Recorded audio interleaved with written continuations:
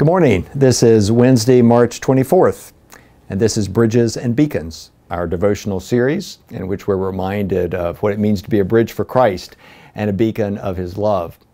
It's hard for me to even count how many times I've offered you that introduction during the past year as we reach this milestone of this devotional series.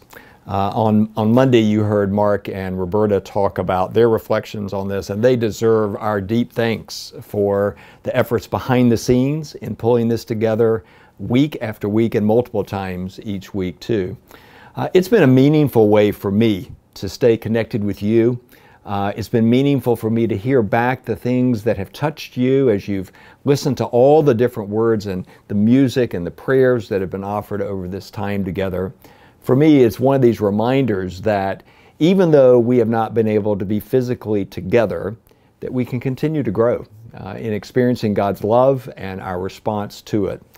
And so what you're about to see is a video of nearly 40 individuals who have shared their gifts with you over the course of this past year. And I hope for you, as you watch it, it's a reminder yet again of all that has unfolded in these 12 months together and the continuing and clear understanding through each day of God's unbreakable love. Enjoy. Good morning. Good morning. Good morning. This is an offering for our devotional series called Bridges and Beacons. Welcome to Bridges and Beacons. Welcome to another installment of DPC's Bridges and Beacons. Our theme this week is rest and renewal. The gift of receiving and using the Holy Bible. The start of school during COVID. The scripture reading for today is Esther 4, verse 14. Micah 6 through 8.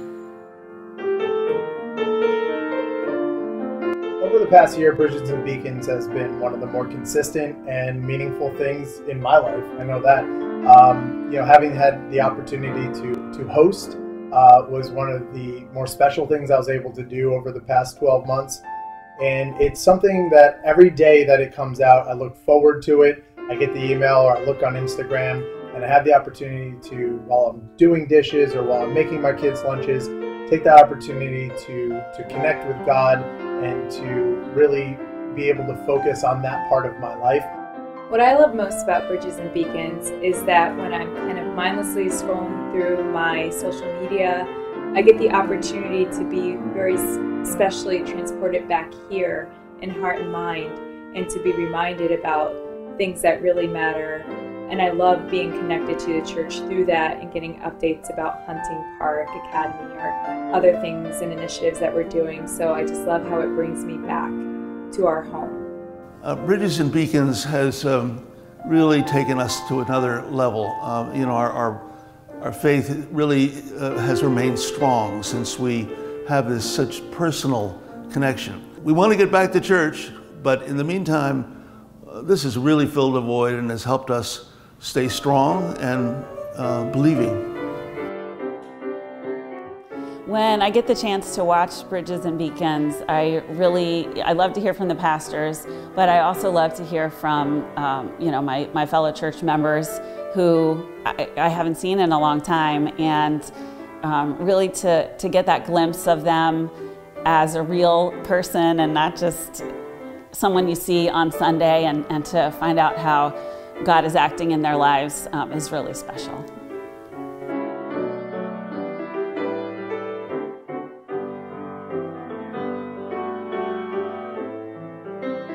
Sing to the Lord, praise His name, and give glory to your Father in heaven. Bless the Lord. Bless the Lord. Bless the Lord. The Lord's name be praised. The Lord's name be praised. The Lord's name be praised. I trust that this video has reminded you once more of the many different individuals who have shared their gifts with us over the past year. Reminder of how God has allowed us to continue to stay connected to one another and continue to grow. And so we give thanks for that gift, for all the ways that individuals have helped make this possible during the past year, even as we look forward to that day, hopefully soon, when we can be back together again. Bless the Lord. The Lord's name be praised.